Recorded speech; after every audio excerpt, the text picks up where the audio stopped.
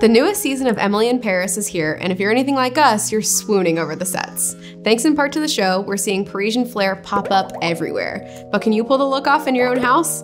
In this episode of Showroom Steals, we'll break down the trend and show you how you can achieve that effortlessly chic Parisian style with just a few simple tips.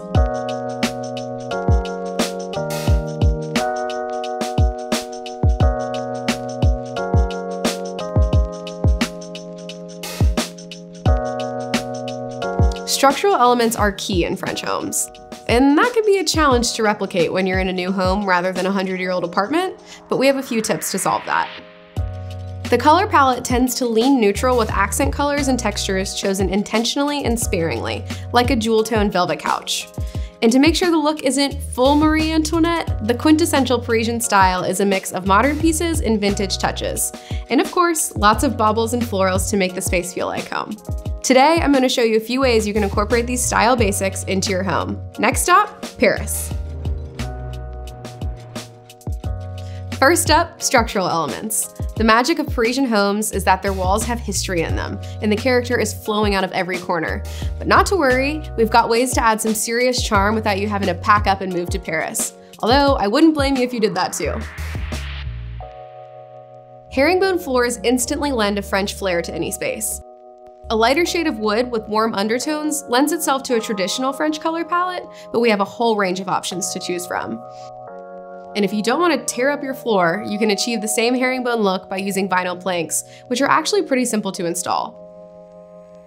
You'll also see an abundance of molding and millwork on Parisian interior walls. If your home doesn't already have these accents, you can easily achieve the look by installing wainscoting, crown molding, and even large focal pieces like a ceiling medallion.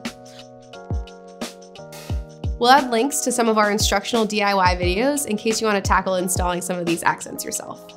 To give your space a neutral base to work from, we recommend sticking with a white paint like Valspar Blanched Pine. It'll complement your herringbone floors and give you a blank canvas to work with. Next, pick some accent colors you'd like to weave in. Just make sure they complement each other.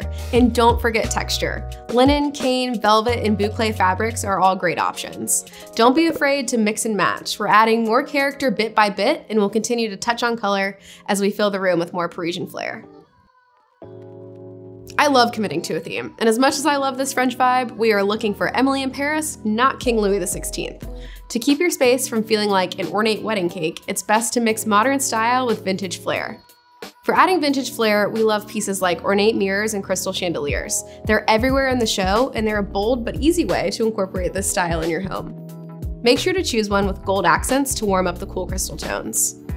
Here are two that I found that I absolutely love. They have an antique vibe without feeling outdated and would make a big impact in any room. And you get bonus points if you pair them with a ceiling medallion. For these chandeliers and everything else we covered today, we'll drop product links in the description below so you can shop for anything and everything you love. If you're watching this way in the future and those products aren't available, don't worry, all you have to do is go to our chandelier page and filter by vintage and gold finish to see our latest selection. We're always bringing in new styles, so this is my shameless plug to consider subscribing to the show so you can see our latest picks real time.